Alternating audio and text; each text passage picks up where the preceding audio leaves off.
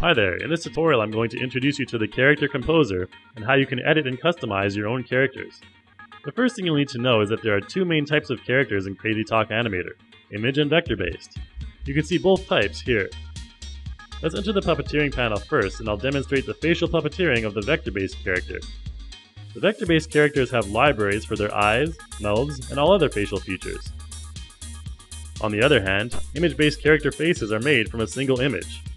In this case, the head will need to be fitted and Animator will morph it to show emotion by using the breakthrough method perfected from previous versions of CrazyTalk, which focused only on the face.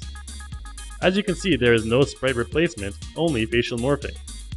I'll delete this character now and select my vector-based character to edit in the Character Composer. Enter by selecting the icon on the top left. If I select different sections in the top, I can replace various parts of my character by simply double-clicking. Some replacements will require small adjustments, but here I'm only using Animator embedded content. I can do the same thing with the facial sprites. If I select the eyes, I can simply go to my library and double-click to replace them. I'll do the same thing for the nose and mouth to give our character a totally different face.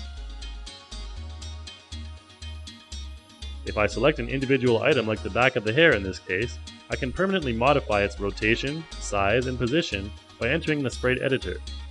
The selection box will turn green, indicating that any modification is now permanent. Another thing I can do is change the color of my character's body parts. Here I've selected the hair, and I'm going into the color editor. I can select each area of the hair separately here, and change the color by using the sliders. If I deselect Affect All, only a certain area, in this case the front hair, will be altered. When I select Affect All, you'll see the change is universal. I can also modify the color of different areas of each sprite as well, like you see me doing here. In addition to hair and clothing, skin can also be grouped. I can alter a single area of skin or use the Affect All option to change the entire skin color for my character. This is an excellent and easy way to customize the ethnicity of your characters. The contrast, hue, and saturation can also be adjusted for various effects. Next, I need to select Return to Stage Mode to finalize the changes. Once my character is loaded up in Stage Mode, then I can apply an animation to see the result of my modifications.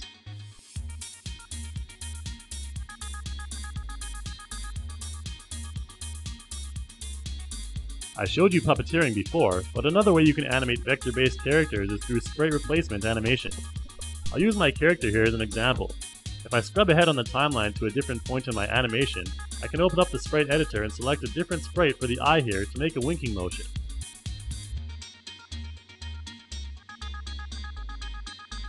After I've done that, I can scrub ahead again and change both eye sprites once more.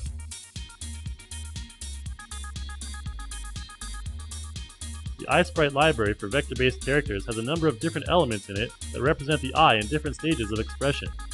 You can change them manually according to your preference, and even layer them over facial puppeteering clips.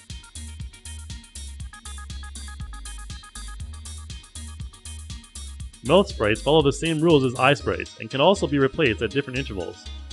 Here I'm adding a bit more of a smile to my character while she's doing her dance.